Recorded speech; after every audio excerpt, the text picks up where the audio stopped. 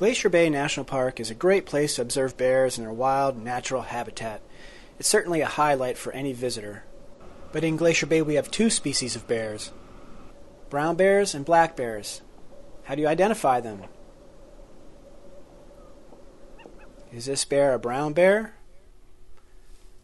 Are these bears black bears? This video will help you to tell the difference. Bears are often seen along Glacier Bay's beaches. Let's look at a map of Glacier Bay. Now, let's add to this map a chart that indicates where bears are seen. Brown dots represent brown bears, and black dots represent black bears. From this chart we can see that not only are bears often seen along the beaches, but that the brown bears are often seen in the upper reaches of the park, and black bears are often seen in the lower part of the park. This, however, is just the first step in identifying bears. Bears have several distinguishing features. Let's look at some. Brown or grizzly bears are characterized by a broad face with a curved facial profile, a prominent shoulder hump, longer, straighter claws. Adults are typically about 3.5 feet tall at the shoulder, and they can weigh from about 500 to 1,000 pounds. Colors range from blonde and silver to brown or black. Black bears are characterized by a narrow face with a straight facial profile, a smaller shoulder hump, prominent ears, shorter curved claws. Adults are generally less than 3 feet tall at the shoulder, and then can weigh from 125 to over 300 pounds. Colors range from black and cinnamon to brown and gray. Here you can see the differences in the different types of bear claws. A coastal brown bear on the left, a smaller inland brown bear in the middle, and a black bear on the right. Black bear claws are usually dark, while brown bear claws can be dark or light. This is a typical Glacier Bay brown bear. Brown bears are characterized by smaller ears, a broad face, and long claws. This is a chocolate-colored brown bear. Notice the large head and short ears. This is a younger and furrier brown bear. Sometimes a brown bear's shoulder hump is not prominent in certain body positions. Here we see younger brown bears' ears may appear bigger until they're able to grow into them. This cinnamon-colored black bear frequents the park headquarters.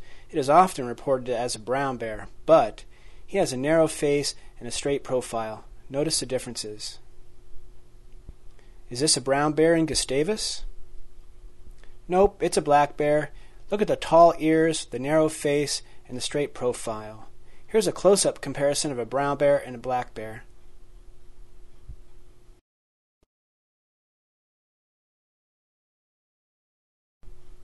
Are you ready for a quiz?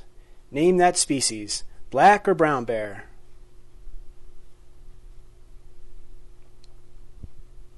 It's a brown bear. This subadult has yet to grow into its ears, but it still has a broad face.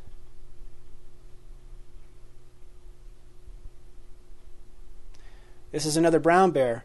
One cub has an unusual gray coloring.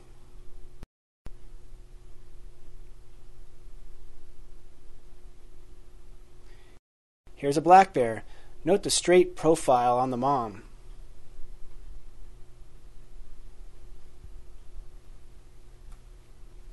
This is a brown bear cub or subadult.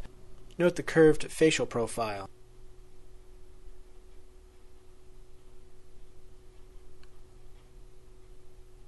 This is a black bear, a cinnamon-colored male that frequents the park headquarters.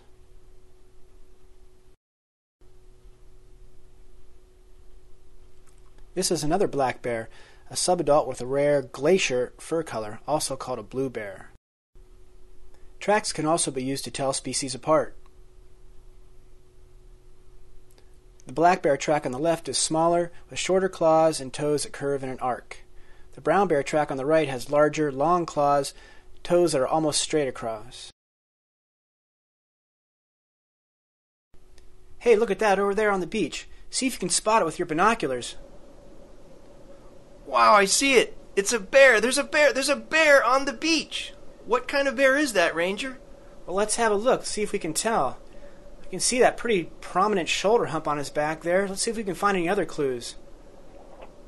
Oh, wow, look at those bright, long claws as he rolls those rocks over. Can't really see the front of his face, but based on those long claws and that big shoulder hump, I'd have to say that's a brown bear. Wow. We hope this video will inspire you to learn more about bears and come to Glacier Bay to enjoy all that it has to offer.